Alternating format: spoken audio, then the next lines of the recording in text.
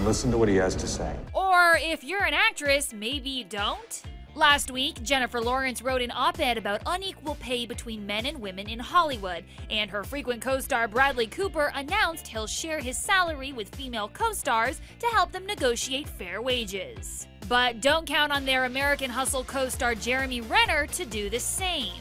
He told Business Insider, quote, "That's not my job. I don't know contracts and money and all that sort of stuff."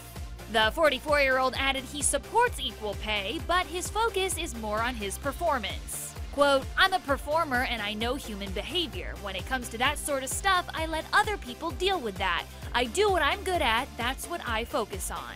E.T. recently spoke with Cooper about making progress on this issue. I mean, there's a double standard in the whole world. I think it is making a difference. I love strong women. I don't know. I mean, I don't think that's a very attractive thing, isn't it? For anybody to be strong.